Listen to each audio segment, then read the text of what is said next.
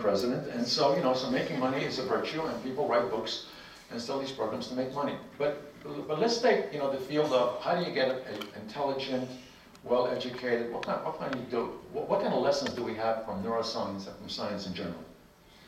And so the number one rule is if you want a smart baby, have a smart mate. That's the number one rule, okay?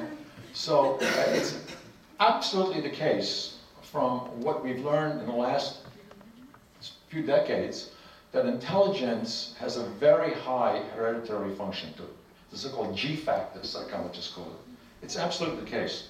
People don't want to talk about that because they think, it's not politically correct and so on, but it's absolutely true that smart parents make smart babies, okay? So, but what can we do beyond that, and what kind of lessons do we have from neuroscience? So, here's the kind of popular views that various magazines have. This is a news magazine in America that, whole issue emphasized to how to raise smart kids based on stuff from neuroscience. Here's another issue, your child's brain. Now, what parent's not going to buy that? You need to know about your child's brain, so you buy that. How kids are wired for music, math, and emotions, right? You want to know that. And here's a book that was a bestseller in the United States, The Mozart Effect. Anybody hear about this book? So this is a book that basically said, you want your kid to be another Mozart? Play Mozart to your kid even before the baby is born. And so what this did was it sold a lot of books, but also it did a good thing. It sold a lot of Mozart albums. So mothers were playing, Mozart to the kids in utero. And that was based on the fact that, by the way, it's absolutely true that in the last trimester, the fetus can perceive sound. Absolutely true. So people have recorded from the fetus, and they can differentiate. Brain reacts to sound. Not only does the brain react to sound, but it reacts differently to different kinds of sounds. But that's a big leap from that finding to the fact that you can make your kid another Mozart by doing this. So this is kind of the popular press. Most of these things are written by not neuroscientists, by journalists. On the other hand, there's this position. This is a book that was put out a few years ago by the National Academy of Science in the United States, and here's what they said. Neuroscience can offer few insights into how early development can function to enhance development beyond what might be considered otherwise expected. Totally different point of view, kind of a pessimistic point of view. But let me tell you 5 things that I think that the science supports about how to raise smart and children to their optimal potential. And so this is stuff, some of it may seem obvious to you, but this is stuff that can be supported by the science without any major overblown statements. So here's some specific suggestions. Okay? These are from me, and I think this is something that all neuroscientists would agree on. So the first statement that is absolutely the case is do no harm. There's very little evidence that you could take somebody of a given intelligence level as measured by IQ tests and do stuff to make them superior IQ. Better performance, yes, but there's a lot of evidence that you could take somebody of a certain level and put them in situations where they're harmed and their intelligence levels falls down by various ways. And so these things actually start in utero. So for example, needs for the normal brain development, you've got the stuff on the left here, and stuff that's detrimental. And this has been well known. Alcohol, lead poisoning, tobacco, prenatal infections, and things like that. Unfortunately, in the United States, we currently have a opium epidemic. And so you have a lot of babies being born that have been subjected to serious drug abuse by the pregnant woman. And that's causing major kind of problems. So that's the first thing. And here's something about brain development that you may or may not know. The brain develops, is put together in a kind of counterintuitive way. What happens is that when you were in utero, or when you were a certain age, you had more synaptic connections in the brain than you have currently. So the brain is built by overproducing cells, and I'll show you examples of that from my own work, overproducing connections, and then is what's called pruning of synaptic connections. Certain connections stay, certain are gone. And take a look at that. This is a very famous slide that's been in many textbooks by a guy called Charles Nelson at the University of Minnesota. And what he shows there are 3 areas of the brain. This happened in the human brain.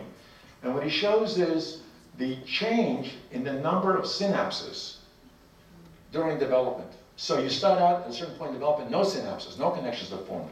The number of synapses in the different areas increase to a certain age. So for example, 3 years old, and then they start dropping down to an adult level. So there's a pruning of connections. It doesn't mean that more synapses are better. In fact, there's evidence that more synapses is worse. It's a normal kind of process that goes on. And so if you look at that, the teenage brain is still getting synapses pruned. And actually there's now new evidence that the normal connections in a human brain are not really developed until about early 20s. So this is something that has been well documented in all kinds of species. And here's some work I did with a professor from UC Irvine a number of years ago in the fetal monkey. So you have 2 hemispheres. I'll show you a picture of that, a left hemisphere and a right hemisphere. And those hemispheres are connected by a massive number of axons. These are fibers of nerve cells. There are about, in your brain and my brain, on the order of 250 million of them, okay? And what we were studying is the development of these callosal projections in fetal monkeys. At the University of California, where I was a professor for many years, we had a primate center, one of the 7 such centers in the United States.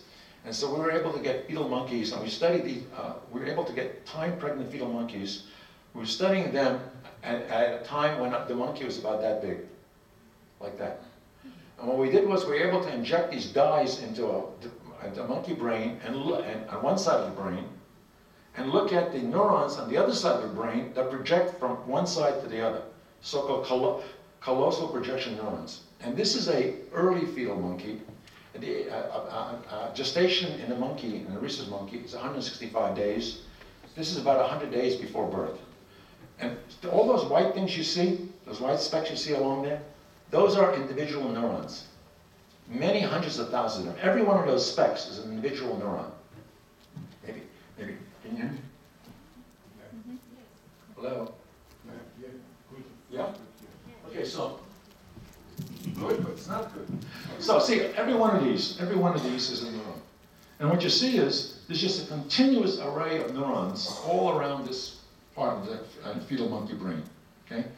And when you look at a fetus about a month later in development, this is normal developmental structure. This is what we found. Okay? Now you don't have to be an anatomist to say there's something very different about this than that. There are fewer neurons, okay? Yes. And they're distributed in ways that are very different than that. That's a continuous pattern distribution. This is a pattern distribution that is discontinuous. Here, there are relatively few neurons, whereas there were a lot there. Here there are more, but there's still a lot fewer than there. So these callosal connections during normal development are just lost. So you have many more of these connections, and you and I have the same thing. When you were a fetus, than when you became born. And so these kinds of regressive events are very common in the building of your brain, my brain, and all species that all many species have been looked at. And this is one of the things I worked at. We published this in the prestigious National Academy of Sciences a number of years ago. So one of the reasons, one of the factors for the loss of these connections is something you wouldn't suspect. And that is the fact that in the developing brain, in the fetal developing brain, neurons are active already. They're not just lying there. And this happens to be a recording that was made in my lab of two neurons. This is one neuron, and this is another neuron. The time scale here is 25 seconds, so time is here. These recordings were made simultaneously by an MD, PhD in my lab called Guoyang Wang, who came from University of Beijing.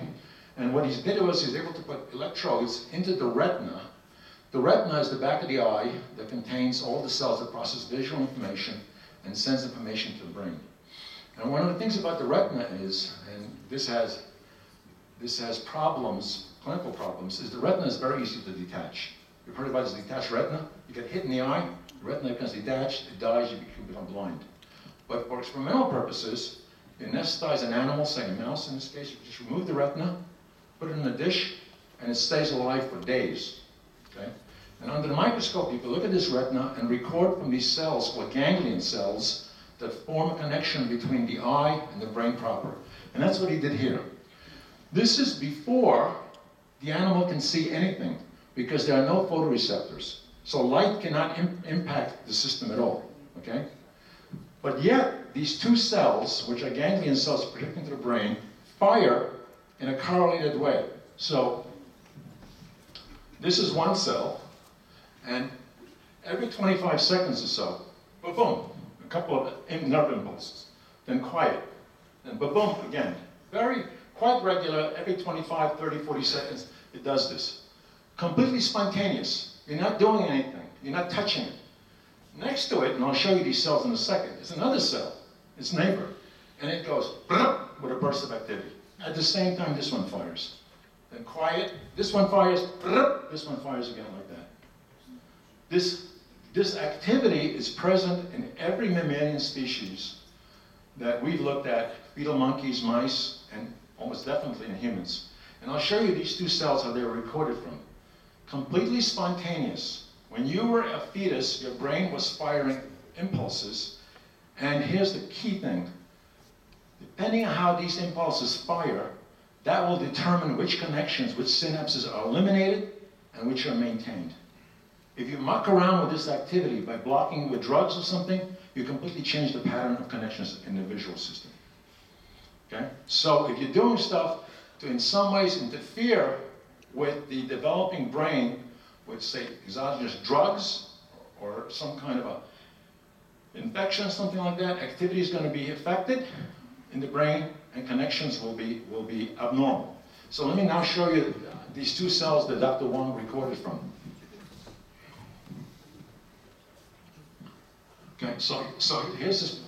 So the electrode was placed, one in this cell. This is about 20 microns. One in this cell, and these are processing